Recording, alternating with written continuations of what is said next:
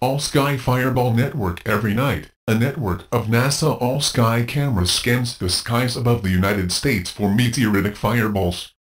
Automated software maintained by NASA's Meteoroid Environment Office calculates their orbits, velocity, penetration depth in Earth's atmosphere and many other characteristics.